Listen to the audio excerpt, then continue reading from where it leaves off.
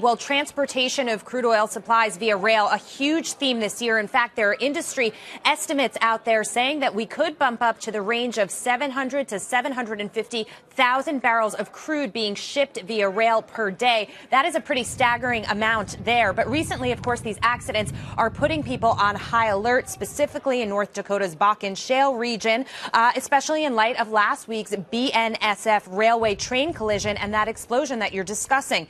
At issue here, why the unrefined crude supplies are exploding. Typically, you see that it's more of a threat after crude has actually been refined. Now, after speculation that perhaps additives to the oil or even mislabeling might have been a contributing factor to these explosions, the NTSB is the federal authority that's now looking into this issue.